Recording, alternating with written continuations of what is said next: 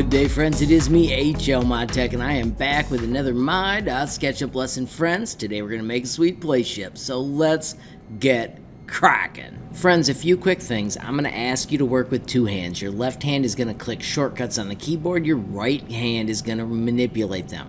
I'm also going to show you my hand as it does it. You won't get to see me click the shortcut, but I'll tell you that as I do it. To get to my.sketchup, there will be a link in the description, or you can simply type my.sketchup.com.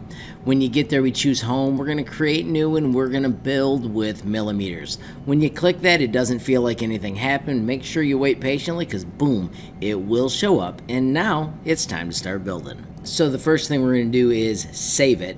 Click once on Untitled, click on the SketchUp folder, and we're going to type ship. And then I'm going to put my initials, and I've done this once or twice, so I'm going to call mine Ship 5. We're going to click on the lady on the screen and hit delete. She is just there to show us how large the screen is. The next step is we are going to build with a rectangle. Click and let go. You could also press the letter R and then click the origin, but once again, look at my finger, it's not touching. Then I want you to type the numbers 100 and hit the comma and type 80 and press enter. That is the size of the shape we're going to work with. Click on the orbit button and switch to fit view so we can zoom in. Notice you can scroll out with the wheel on the mouse, and if I push in and drag, I can look at this from a different angle now. The next step is I'm going to switch to the line tool. I'm going to press the letter L. You could also click the line, and I want you to find the midpoint. Click and let go. Notice that finger's not touching, and then see how it's a black line or a red line? This means it's on the red axis. Come over to your numbers, type 50 and press enter. Now simply use your line tool to connect those together, and then hit E for eraser, and we need to scroll in and delete those two pieces. Notice I click with the circle on the end of the eraser, not the pink piece. Now I'm going to ask you to press P, which is push-pull. Friends, now I need you to hit the space bar and select the middle of the shape we created. Now I'm going to ask you to press P, which is for push-pull. Click and release, lift it up a little, and then I want you to type the number 30 and press enter. Hit your space bar to switch to the select tool. Grab everything. You can see it is all selected. Press M for move, and grab this back corner on the blue axis. Once again, click and let go and just lift it up a bunch, and I want you to type 50 and press enter. Click anywhere on the screen, then switch to orbit and get so you can see underneath it. We do want this blue line close. Then we are going to hit F for offset. Click right on this and let go, and then I want you to type the number 15 and press enter. We're going to switch to the space bar. Make sure we only have this middle piece selected, and we're going to do M for move. Come back to this corner and start it moving straight down. We are going to tap Alt on the keyboard to turn on auto fold, and see that blue line? That is the blue axis, and we just want to pull it down until it meets that spot. When you click and then hit orbit, it will look like a sweet pirate play ship. It may take you 1 or 2 tries. I will show you that again by doing Control Z. I'm going to look under it. There's my space bar, so I can select it. M for move, click on the corner, start pulling it down, tap Alt for auto fold, and when we've got that blue axis, we can just come down to the 50 millimeter mark.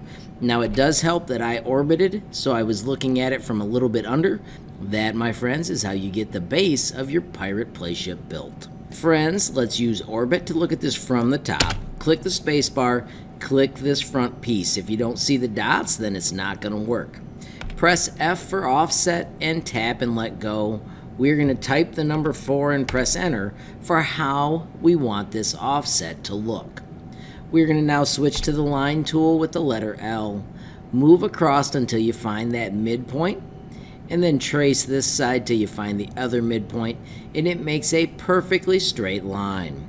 Hit your space bar again, click on that front piece, do P for push-pull, and we want to pull that down, but we're going to type the number 25 and press enter. Friends, let's hit O to orbit, and we want to look at this from the very front.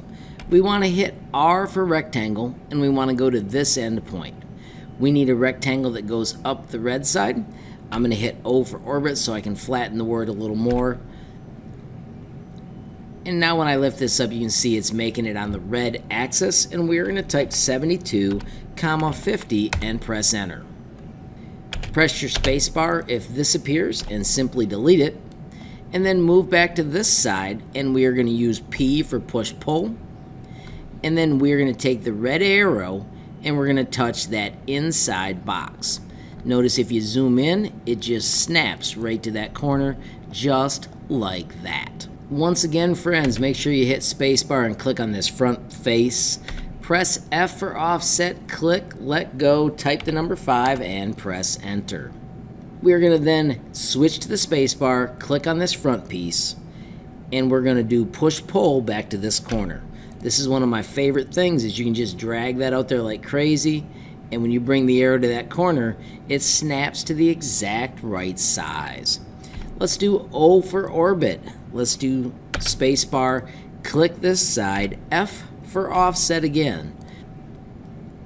Friends, we simply stretch it out, hit that 5, press enter, and it will be pushed to the exact spot.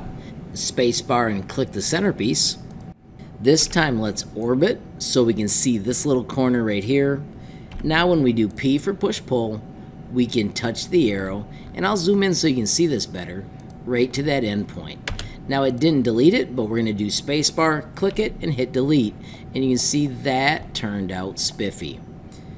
I'm going to go to this side. Once again, click the face, hit the letter F for offset, stretch it a little, type 5, press enter. Spacebar, click on this piece, hit your push-pull, bring it in, and this time I'm going to touch that corner, or I could touch the edge, but the corners I find to be the easiest. Spacebar, click, and delete. How cool is that? Friends, let's hit O for orbit so we can see these lines. Hit E for erase. I'm going to orbit again so I can see this one. E for erase, so we're cleaning that up. If we do O for orbit, those probably exist up here. Check that out. E for erase, E for erase.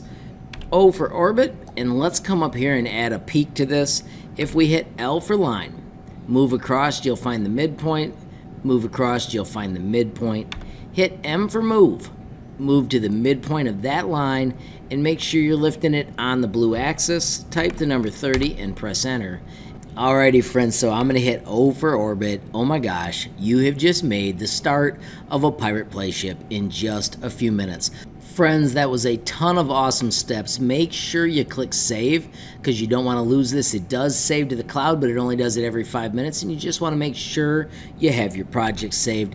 I'm going to hit O for orbit and give us one last look at this cool pirate play ship. This is part 1. There is a second video. Make sure you check the cards for it. You can also track it down at HLModTech.com. I have got my entire SketchUp page. Lots of cool activities for you to explore if you're enjoying working with SketchUp. Friends, don't forget there is also a messaging button. You can click here and instantly get a hold of me if you've got a question, comment, or suggestion. Friends, as you're building this, make sure you store those shortcuts. R for rectangle, O for orbit, P for push-pull, L for line. They all make you a faster builder. M for move. Today we did not use the copy modifier, but make sure you do know that that exists because it does make you more efficient. Friends, of course, if you enjoyed the video, please give it a like. If you got a question, comment, or a suggestion, add it down below. If you haven't subscribed yet, what are you waiting for? Smash that subscribe button. And last but not least, hit that notification bell if you want to be the first to know when there's a brand new video from me, HLModTech. Thanks for watching. Have a great day.